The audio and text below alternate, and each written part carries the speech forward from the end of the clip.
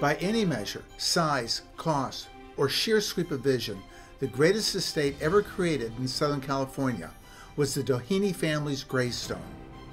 Built in the late 1920s by oilman Edward Lawrence Doheny, the enormous 55-room Gothic mansion would become the centerpiece of the 429-acre Doheny Ranch in Beverly Hills. Doheny was the first man to discover oil in the West on a vacant lot near downtown Los Angeles in 1892. He and his partners then bought up the oil fields from Bakersfield to Mexico to dominate California's booming petroleum industry. His own large Victorian mansion in downtown Los Angeles' Chester Place is legendary, but he wanted even better for his only child, Edward Lawrence Jr., or Ned, who had a growing family. Rather than build a home in the already fading West Adams district, Ned Doheny set aside 22 acres at the southern end of his father's Beverly Hills ranch for his own estate. In 1925, he hired Gordon Kaufman as his architect and Paul Thien as his landscape architect. Construction of the house and the grounds started the following year. 2 years and an estimated $4 million later, Ned Doheny and his family moved into Greystone. The mansion had been built to stand for centuries.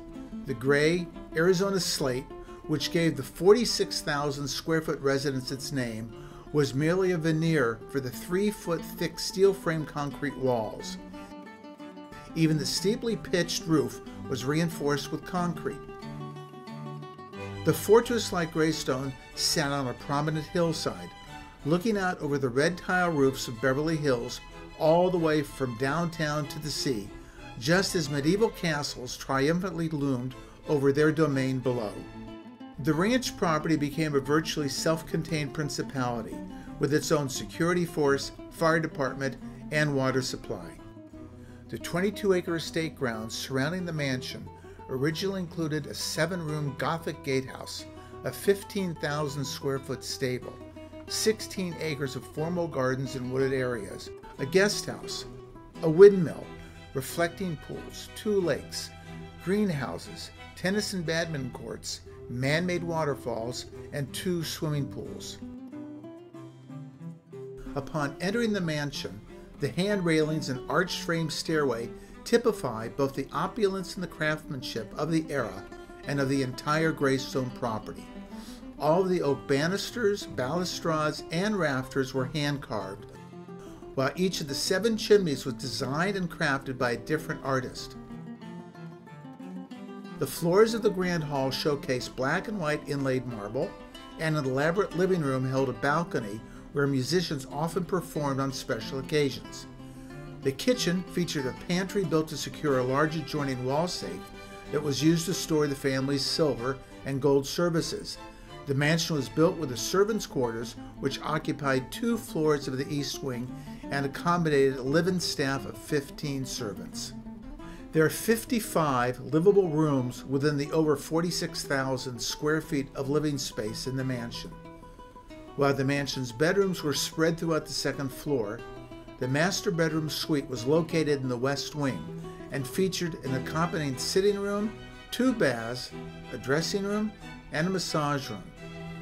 In the north wing were the 2 oldest boys' bedrooms, containing a circular staircase leading out into an adjacent recreation wing that contained a movie theater room, an original Brunswick bowling alley, billiard room, and a hidden bar.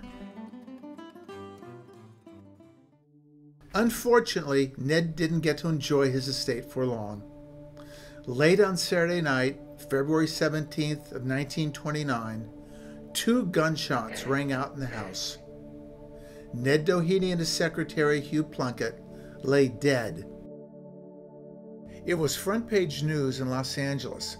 According to Doheny family spokesman, Hugh Plunkett snuck into the estate grounds, silently let himself into the house with his key, shot Ned to death, then killed himself. Hugh Plunkett, the family physician added, had been highly excited and nervous in recent months and strung out on sleeping pills the night of the shooting.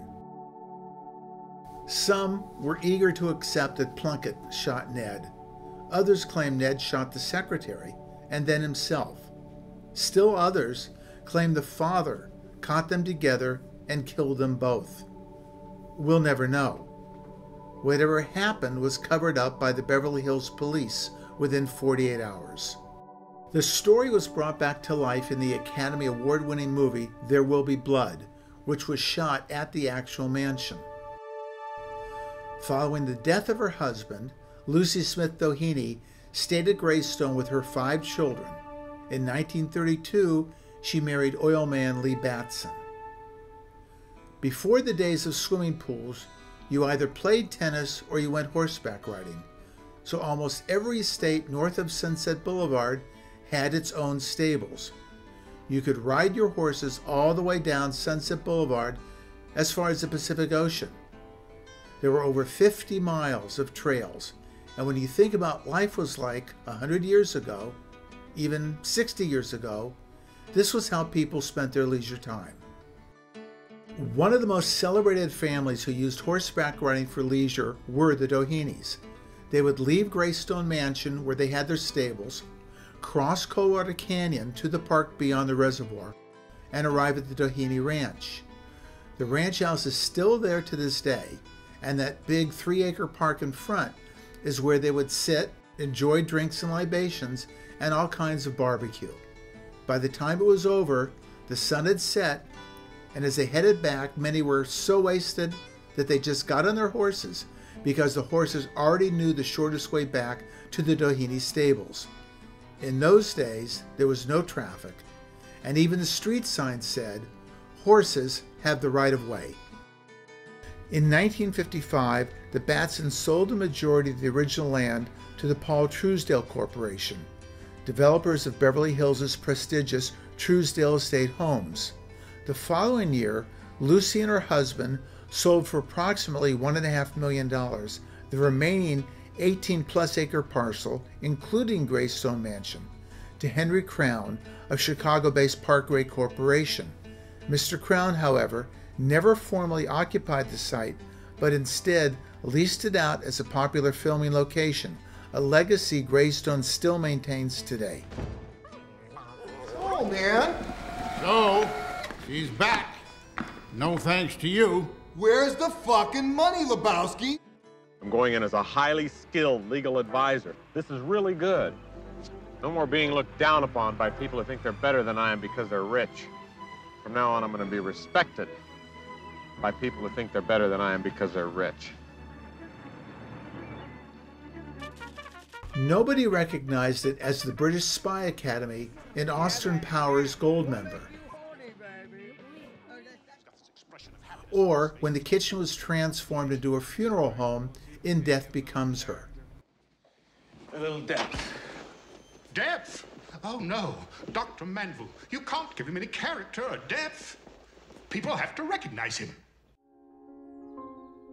The old mansion was special effected into a futuristic children's hospital for Star Trek Into Darkness.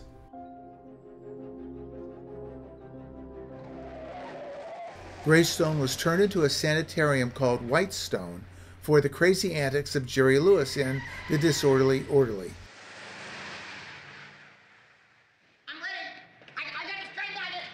I'm all ready.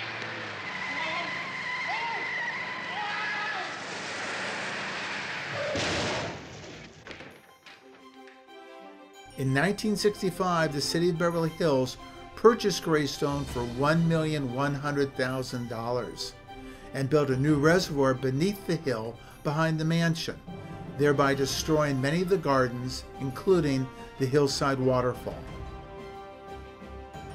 After the city purchased Greystone, it was leased out to the American Film Institute, which used the property for its headquarters and school. On September 16, 1971, the entire 18-plus acre site, including its centerpiece, Greystone Mansion, was formally dedicated as a public park by the city of Beverly Hills. 5 years later, on April 23, 1976, Greystone Estate was officially recognized as a historic landmark and was entered into the National Register of Historic Places. Greystone stands today as a permanent testament to the style and elegance of the Golden Age of the legendary estates of Beverly Hills.